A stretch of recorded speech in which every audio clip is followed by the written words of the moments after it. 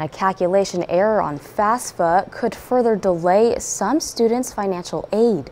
Earlier today, the Department of Education said the error impacts several 100,000 financial aid forms. This could delay students' ability to choose which college they can afford to attend. It's just the latest complication to the FAFSA process this year.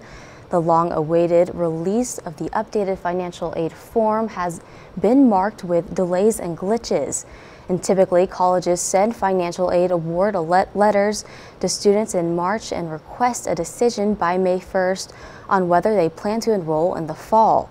Many colleges, but not all, have already delayed this timeline due to the problems with FAFSA.